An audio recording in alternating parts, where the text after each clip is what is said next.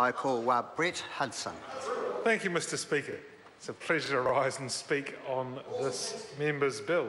I think it's only appropriate when the bill is introduced that we should reflect on its intention and its content before arriving at a decision whether or not to support it. Alas, it didn't take terribly long, Mr Speaker, to determine that this bill is simply not worthy of support. Now let's look at the intention that was expressed as to what this bill would achieve.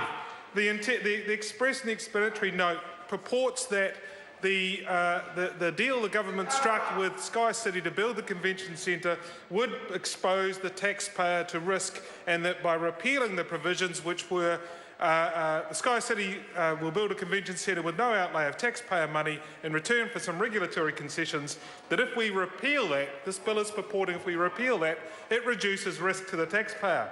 I'm afraid the reality, Mr Speaker, is that it would have the absolute opposite effect.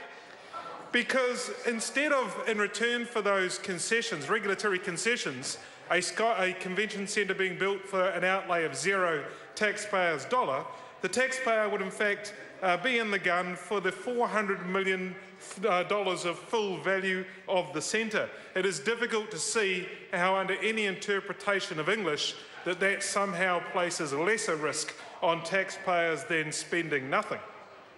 Further than that, Mr Speaker, if we were to pass this particular member's bill, we must also question what would happen to the reputational risk of New Zealand government if investors around the world, even our own citizens, could not have confidence that a government of theirs, when entering into a commercial agreement, would actually honour the terms of the agreement.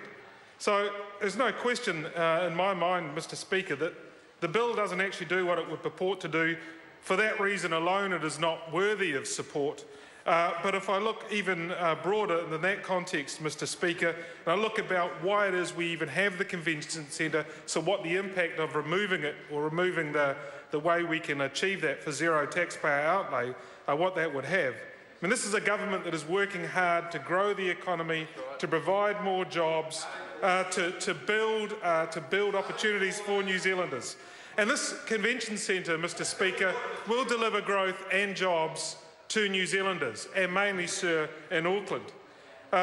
It's one that would help to place Auckland on the international map for convention destinations, and the flow and impact of that which we get from Tourism New Zealand, sir, is a greater increase in tourism dollar spend in Auckland, because more than half of the convention goers would have a partner or a spouse with them, that the daily spend of groups like that is about $3,000 a head. So we get a higher value tourist, greater spend, and on the map as a destination.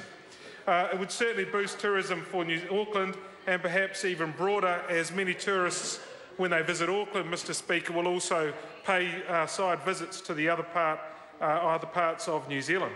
The convention centre itself, if we look at other infrastructure of similar nature that might have been built in the past, this would produce a capacity of about 3,150 maximum delegates, spin-off benefits of about $90 million projected of an annual injection into the economy, 1,000 jobs during construction, and 800 jobs ongoing once the convention centre was up and running.